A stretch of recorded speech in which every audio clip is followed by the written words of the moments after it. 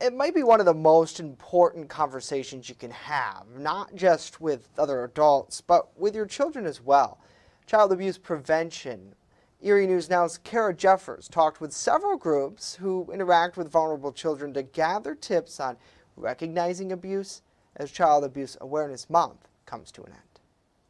Driving around town, you may have spotted blue pinwheels spinning in the spring wind. They're a national symbol for Child Abuse Prevention Month, which offers organizations a chance to raise awareness on the topic in communities. So child abuse is a big phrase, and a lot of people initially just think about physical abuse. It's important to recognize it can be a lot of different types of abuse.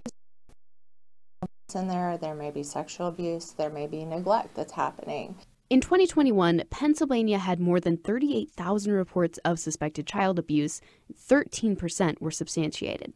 Child abuse requires a wide variety of responses. In some cases, a family may not be aware they are hurting or neglecting their child and need connection to resources. In others, an adult in a child's life may be sexually abusing them and court action is taken. Well, the most important aspect of child abuse is prevention. Prevention starts with education. If people can get the resources that they need before children are harmed, that helps everybody in the community. Anyone can learn how to recognize signs of child abuse. Has a child's behavior changed drastically? Is a normally happy, easygoing kid suddenly withdrawing or having anger outbursts? Physically, are there unexplained bruises or marks, or is there discomfort in simple movements? Lastly, listen to what children are talking about. They may be giving you hints in their conversations. If you see or hear any of these signs, talk to the child. Really, that's the big part about recognizing child abuse, is taking the time to ask what's happening, what's going on. Not necessarily what's wrong with you, but what's happened to you.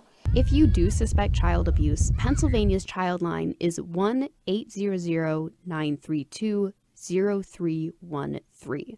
All reports go through checks and balances to determine what steps are required. Our roles are really to report. They're not the investigator role. It's to be able to say, I'm concerned that something's happening.